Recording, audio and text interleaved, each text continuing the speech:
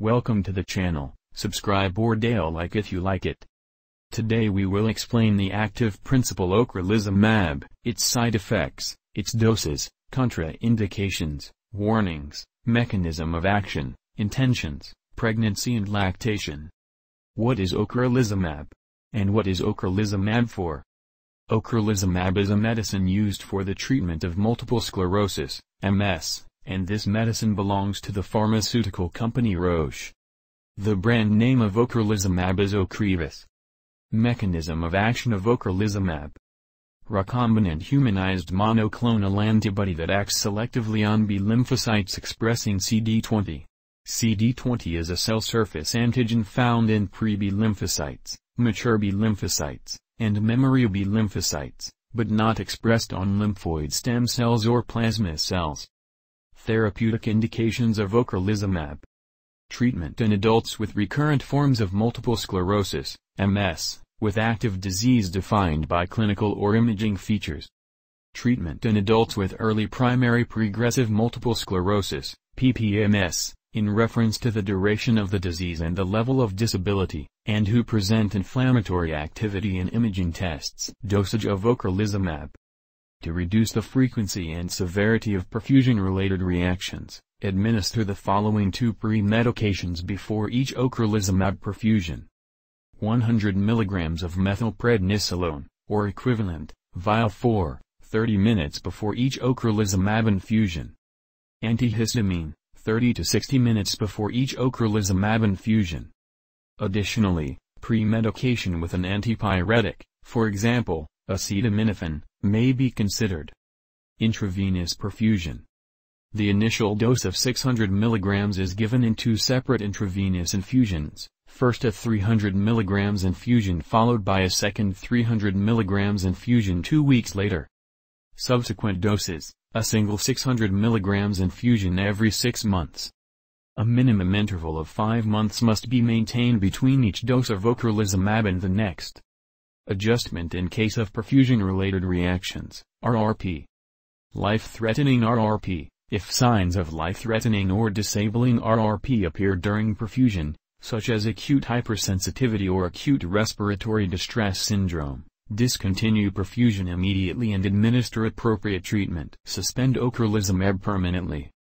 Severe PPR. If severe PPR occurs, such as dyspnea, or a combination of symptoms such as hot flashes, fever, and sore throat, discontinue perfusion immediately and administer symptomatic treatment. Resume perfusion once all symptoms have resolved, at half the rate of perfusion at the time of the reaction. Mild to moderate PPR. If a mild to moderate PPR appears as a headache for example, reduce the perfusion rate to half the rate that was being used at the time of the event. Maintain it for at least 30 minutes. If tolerated, it can be increased later according to the initial perfusion pattern. Mode of administration of Ocrelizumab. Ocrelizumab is administered by intravenous perfusion through an exclusive line, after dilution. Ocrelizumab perfusion should not be administered by rapid 4 injection or bolus. Side effects and adverse reactions of Ocrelizumab. Upper respiratory tract infection, nasopharyngitis, flu. Sinusitis, bronchitis, oral herpes, gastroenteritis, respiratory tract infection, viral infection, shingles, conjunctivitis, cellulitis, cough, cold. Decreased immunoglobulin M in blood, decreased immunoglobulin G in blood. Neutropenia.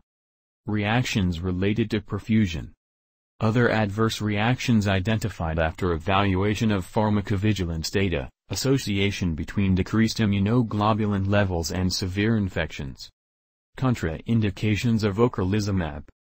Hypersensitivity to Ocrelizumab. Active infection present.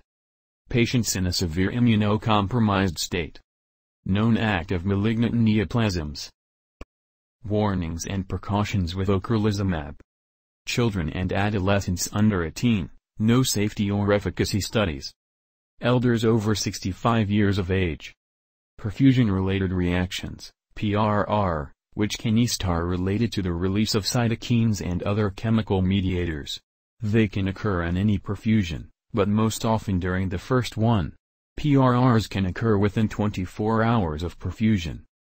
Before perfusion, pre-medication to reduce the frequency and severity of PRRs.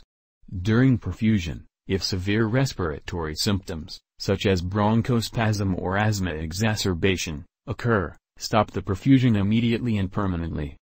Administer symptomatic treatment. Monitor the patient until respiratory symptoms have resolved. If a hypersensitivity reaction is suspected during perfusion, perfusion should be immediately and permanently discontinued.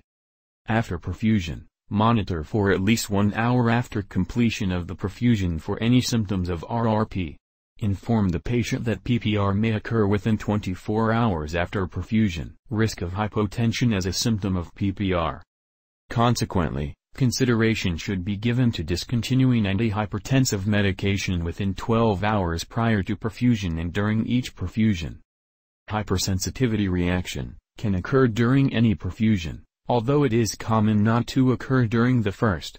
If new, or more severe, symptoms than those previously experienced occur in subsequent infusions, a possible hypersensitivity reaction should be considered as soon as possible.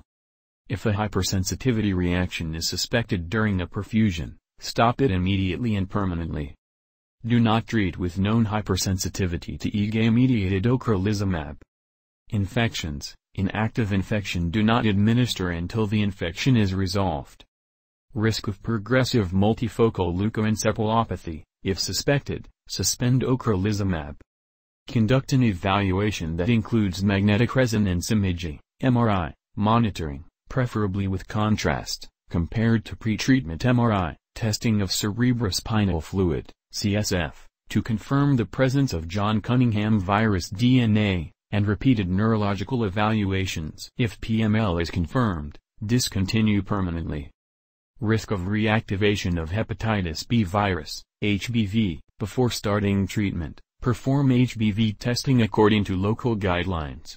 With active HBV, for example, active infection confirmed by a positive HBsAg and anti-HB test, they should not be treated. With positive serology, for example, for HBsAg and plus for HBcAg plus, HBsAg plus carriers should consult liver experts before starting treatment and should be monitored and treated according to local medical guidelines to prevent reactivation of hepatitis B. Risk of malignant neoplasms. Discuss individual benefit and risk in patients with known risk factors for malignant neoplasms and in patients in active follow-up for recurrence of a malignant neoplasm. Patients with a known active malignancy should not be treated with Ocrelizumab. In other autoimmune disorders, concomitant use of Ocrelizumab with immunosuppressants, for example, chronic corticosteroids, biological and non-biological disease-modifying anti-rheumatic drugs, FAME, mycophenolate mofetil, cyclophosphamide, azathioprine, resulted in an increase in severe infections, including opportunistic infections. The following factors associated with the risk of severe infections were identified: higher than recommended doses of Ocrelizumab in MS, other comorbidities, and chronic use of immunosuppressants or corticosteroids. The concomitant use of other immunosuppressors is not recommended, except corticosteroids for the symptomatic treatment of relapses. When starting Ocrelizumab after immunosuppressive treatment or when starting immunosuppressive treatment after Ocrelizumab, consider the possibility of overlapping pharmacodynamic effects. The safety of immunization with live or live attenuated vaccines after treatment with Ocrelizumab has not been studied, and vaccination with live or live attenuated vaccines is not recommended during treatment and until B lymphocyte repletion occurs. Because of the potential for B-cell depletion in children of mothers who have been exposed to Ocrelizumab during pregnancy, B-cell depletion in these children should be monitored and vaccination with live vaccines and live attenuated vaccines should be delayed until the child's B-cell count has recovered. Ocrelizumab interactions.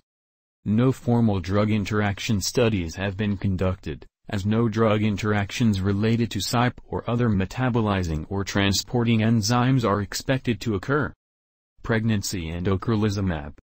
Ocrelizumab is a humanized monoclonal antibody of the immunoglobulin G1 subtype, and immunoglobulins are known to cross the placental barrier. There is little data on the use of ocrelizumab in pregnant women. Consideration should be given to delaying vaccination with live or live-attenuated vaccines in neonates and infants who have been exposed to ocrelizumab in their mother's womb. No data have been collected on B-cell counts in infants and young children exposed to ocrelizumab, and the potential duration of B-cell depletion in infants and young children is unknown. Peripheral B-cell depletion and transient lymphocytopenia have been reported in infants born to mothers exposed to other anti-CD20 antibodies during pregnancy.